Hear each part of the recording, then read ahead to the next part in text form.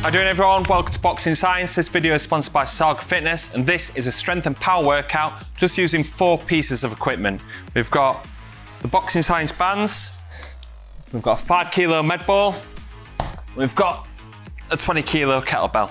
Now you can change the weight of these, let's say between 12 and 24 kilos on the kettlebell and between 3 and 7 kilos on the medicine ball. So if you've got any questions about any of the exercises, please leave them in the comment box below. I hope you enjoy the workout. We've got a med ball starting from chest position, coming up onto our toes, slamming down, getting to that bottom of counter movement jump position, and then driving up. So the med ball slam, obviously the weight coming down and the speed that you're coming down at will increase the amount of force that you're putting through the floor. Then you've got to kind of drive up out that hole. Onto your toes, drive down, drop and drive. Good. Yeah, that's nice. A little bit quicker out that hole. Nice. Want it just in front of your head there. The more it goes behind your head, the more arm movement it'll be, and also the more kind of compensatory pattern that you'll see from extending your back. So you go there, your core switched on. It's more your core driving it down rather than just flinging it back, forward and back with the arms. Solid, solid, good. Solid, dip down, good. Good. 5 on each side. This looks good, Stephen. When we're going a little bit heavier, what's that teaching you is to just dip your hips a little bit more, get you a bit more balance. You should have felt that more in your glutes on that one. Med ball punches into the wall. Start from a static start, open stance, elbow slightly flexed here. I'm driving into the wall, turning that back foot, driving into the floor and stiffening up. Glutes, core, shoulders, all switched on. 3, 2, 1, good. 3, 2, 1, turning all your body into it. 3, 2, 1, good. Do it with your head long. You feel like your traps start switching on there. If you have your head there and sit down into it, sit the shoulders in, you should feel like your core and everything switching on there and getting more of your weight behind it. Do another athlete the other day where they were like, literally, they were doing it and they're doing the med ball, they're pushing it there, and all they're wanting to do is use these shoulders because that's what's strong and taking over. You want to fire it a little bit lower so the hand's just on line with your shoulder, so you get more of your body weight behind it.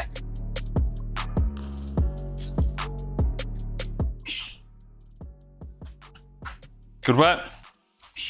3, 2, 1.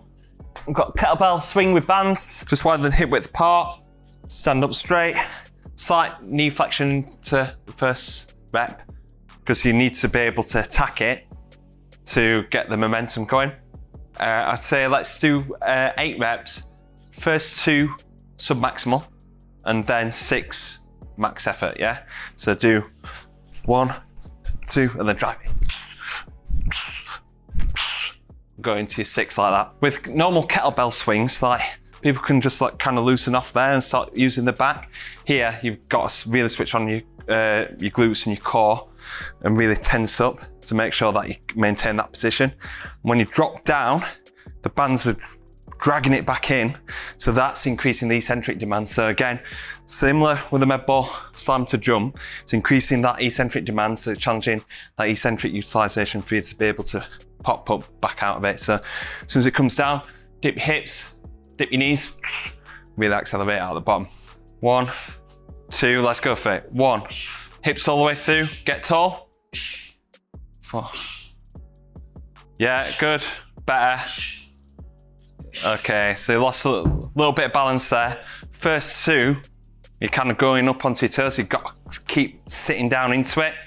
Really drive through, keep glutes and core nice and tense. Legs at 90 degrees, hands apart, so then this is tight. So everything's tight. They're tight here, tight there, a lot of tension through your core. Toes up towards your shin. Okay, and you're gonna drop one leg down, keep the other leg there, good, and then other side.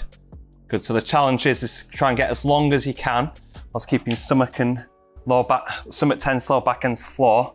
Then this other leg stays exactly in the same position, which you're doing fantastic there. Good work. Keep that tension. Good. 8 on each side. Tension, tension, tension all the way through. Normal band pull apart to get it towards the outside. Then you pull in with the arm straight. This one, you're grabbing a little bit closer to the inside so you get more tension. Push out, and then we're controlling it back. 3, 2, 1. It's important as well when you find it tough that you're not just compensating through the back. Keep rib cage down, shoulder blades back and down, and we're controlling it back to the center. Let's go for 8 reps. Good. 3, 2, 1. Good. Push out, back. 3, 2, 1. Shoulders back and down, core nice and tense. Push out. Good. 3, 2, 1. Good. Good. And you try and keep them trap switched off by just going there. That's it. Push out. Straight arms. So make sure that you're pushing out from there, extend, and then come back. So push out, extend them arms. Good. And then 3, 2, 1. Are you feeling it just between the shoulder blades there? Yeah, it's good. 2, get your hips all the way through. Good. Glutes tense, core tense. Good. Nice work. Yeah, good work. Press up with bands, so just making the press ups a little bit harder. You've got to really accelerate to drive all the way up. So I want you to pause slightly at the bottom. So you're going to get it in a figure of 8. Mount top of your back. Elbows in middle of the bands. Get your feet quite wide because the increased tension on top of your back will make your hips want to drop, and with your kind of posture anyway, I think you want to do that. So you want to try and get your feet a little bit wider, stomach tucked in, shoulders pinned back and down. Hold and drive up. Hands shoulder width apart, elbows tucked in, hold, then drive up. Yeah, good.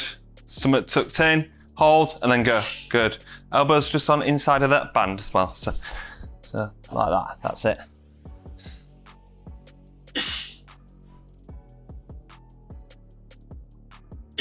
Fists down. Let's start off with. We're turning your hand in, rotating. Drop it down. As soon as it's down, go straight back into that next rep. What I don't want to see is when you rotate is your legs moving or compensating using that back, so just going up. See, if you can only rotate to there, but you're getting most of the rotation through your upper back, that's what I want to see, rather than trying to get as much rotation as you can. Good. Shoulders back and down. Pop that chest up a little bit more. Good. Row it a little bit higher into your armpit. Yeah, good. Nice work. So you've got to accelerate all the way through the movement. Good. Hips up a little bit. Good. Yeah. Good. Lead with your hips. Lead with your hips. Yeah, that's it. Perfect. Perfect technique, that. Yeah. So when I say lead with your hips, it's because when the band's on your back, you kind of like have that emphasis to kind of push up first, push your upper body up first, and then leave your hips behind. So you kind of need to lead with your hips to make sure that your body stays, yeah, everything's together. But yeah, great technique, well done. Good. Arm a little bit wider, shoulder, roll that right shoulder back, good. From there. Good. And watch that knee coming in. Yeah, that's good. Good technique, well done. So you're going to get the band to the outside of your hand, shoulders back and down, arms out straight. We step, step, step, whilst keeping the arm central, knees slightly bent, and we're stepping back in little steps. What I don't want to see is when you come out is like you step and then move, step and then move. You want to keep the hands central all the way through. Belly button tucked in, 2, 3, and then back. 1, 2, 3, head back. Yeah, good. 1, 2, 3, 1, 2, 3. Try and get back out a little bit further this time. 1, 2, 3. Yeah, it's pulling a little bit more. 2, 3. Then that momentum on way back is a little bit harder to control.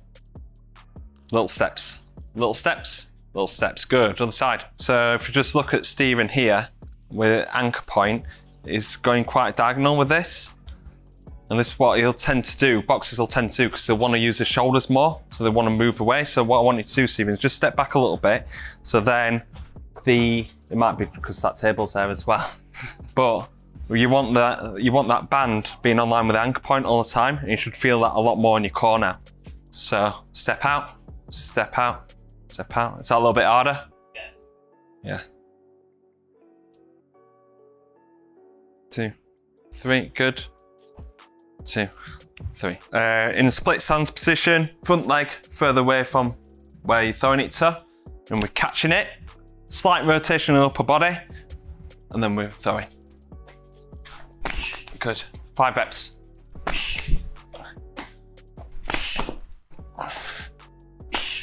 One more. Good. Toes pointed out a little bit more. Sit into it. Flex that right knee. Yeah, that's it.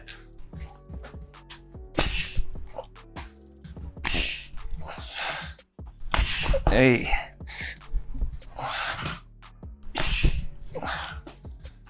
Good work.